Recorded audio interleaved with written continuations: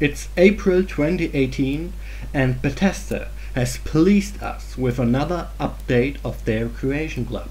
Oh, and also a forced 1.1 gigabyte update that everybody has to download for the Skyrim Special Edition, unless he plays in offline mode.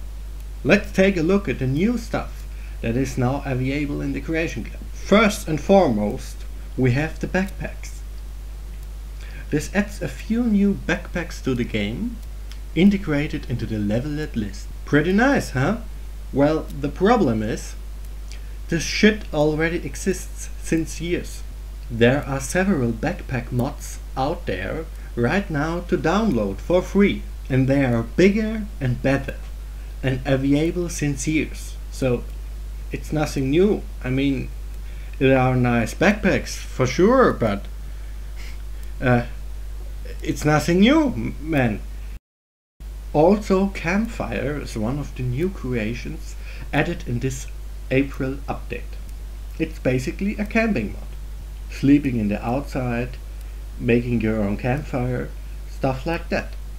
Campfire? Yeah, that reminds me of something. The mod Campfire, who already adds this exact same shit since years. Bigger and for free. Again.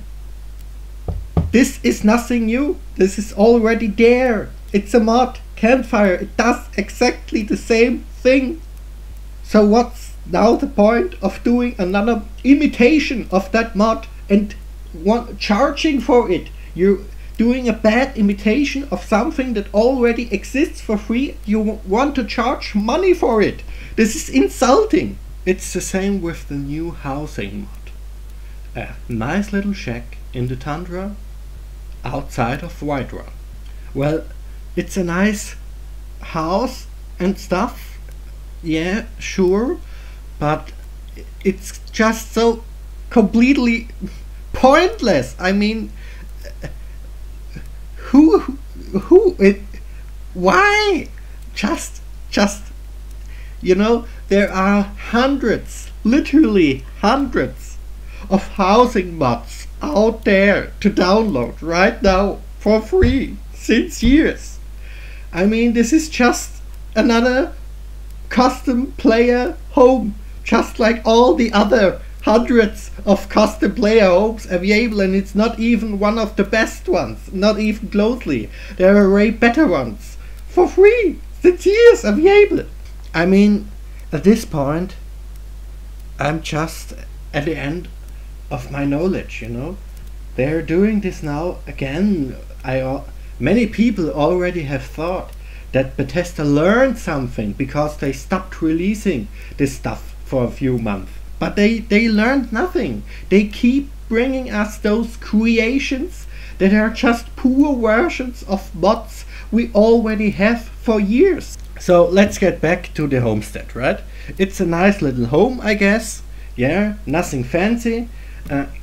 The problem is just, what's the point of trying to sell me for $3, by the way, a player home, if I can just download one of the hundreds of player homes that are available since years, and most of them are even better and bigger?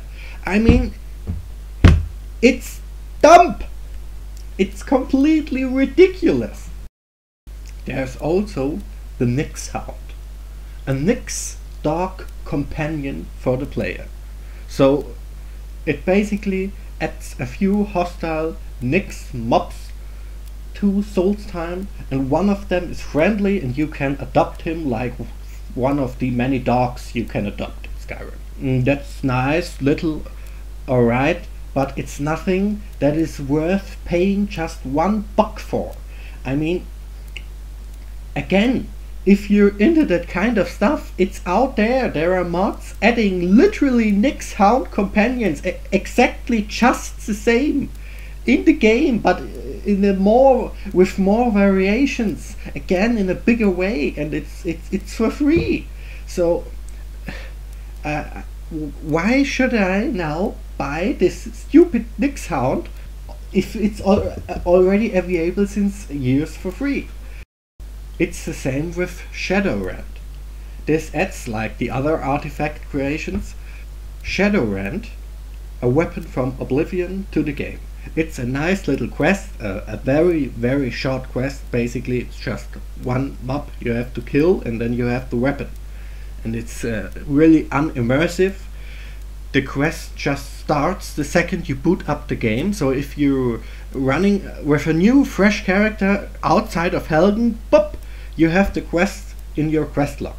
It feels just like Bethesda thinks the costumers of their creation club are so dumb that they can't do a proper quest or find it out themselves and need to get the quest stuffed without any explanation unimmersively into their quest log.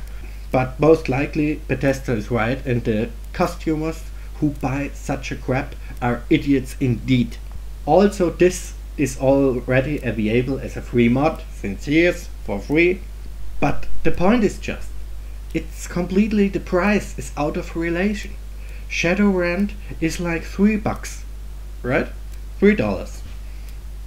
And it's one sword and one mob you have to kill in order to get it. How is this in relation to, for example, Dragonborn? I don't even want to compare it with the Skyrim main game. Let's just look at Dragonborn, right?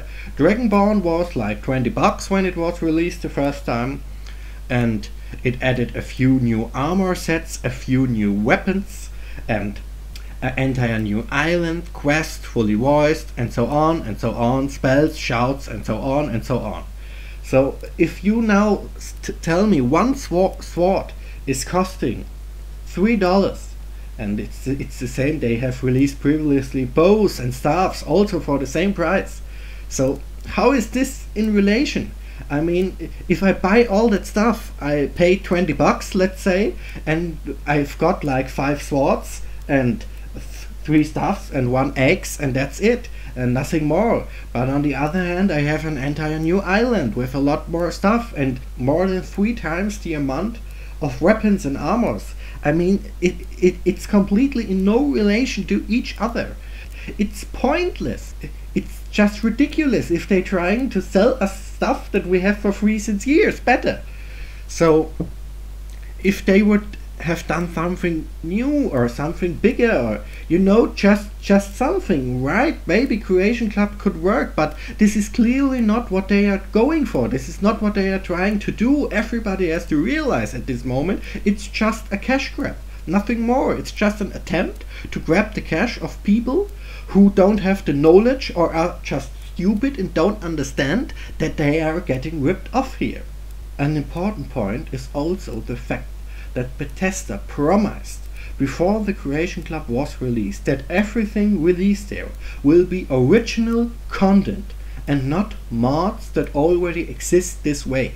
But since today, every single creation available for purchase in the Creation Club already exists as a free mod. Period.